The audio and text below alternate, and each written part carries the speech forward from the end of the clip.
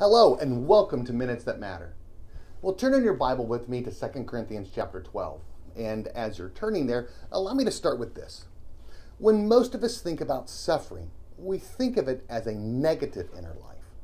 Now, I'm not saying that this isn't entirely untrue. However, I would suggest to you that the verses that we're going to be looking at not only tell us how we must view suffering in our lives, but that suffering brought to us by God is actually an act of grace in our life. And so, if you're there, follow along as I look at verses 7 through 10. So, to keep me from becoming conceited because of the surpassing greatness of revelations, a thorn was given me in the flesh, a messenger of Satan to harass me, to keep me from becoming conceited. 3 times I pleaded with the Lord about this, that it should leave me. But he said to me, "My grace is sufficient for you, for my power is made perfect in weakness. Therefore, I will boast all the more gladly of my weakness, so that the power of Christ may rest upon me. For the sake of Christ, then, I am content with weakness, insults, hardships, persecutions, and calamities. For when I am weak, then I am strong." Well, yesterday, we looked at grace to avoid bitterness. And today, and through this week, I want to look at grace in our suffering. And here's what I want us to see first. Suffering grace reveals our condition. Now, if you're still there, I want you to look up at the context of these verses and see what they're set in. Look all the way up in verses 5 and 6. How does Paul describe himself and thus describe us? He describes himself and us as weak.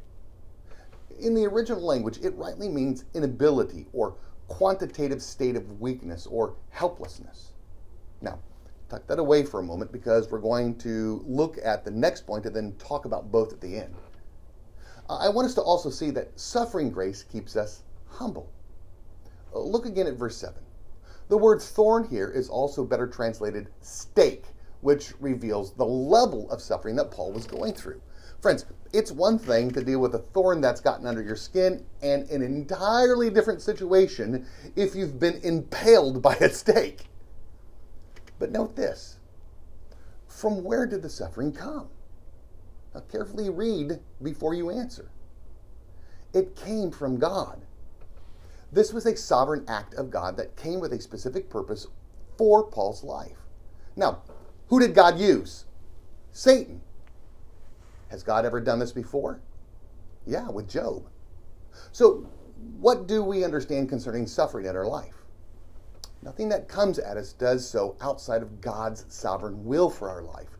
Nothing surprises him. Nothing catches him off guard. Nothing leaves him wringing his hands and wondering, what do I do next? Now, let's kind of run point 1 and 2 together. In what ways does suffering grace reveal our weakness and keep us humble? Well, it reveals our fragile nature. It reveals our inability to control our environment or even what happens to our bodies. It reveals our inability to control others or the outcome of any event. It reveals our complete impotence. It reveals our need to go somewhere to someone outside of ourselves for help.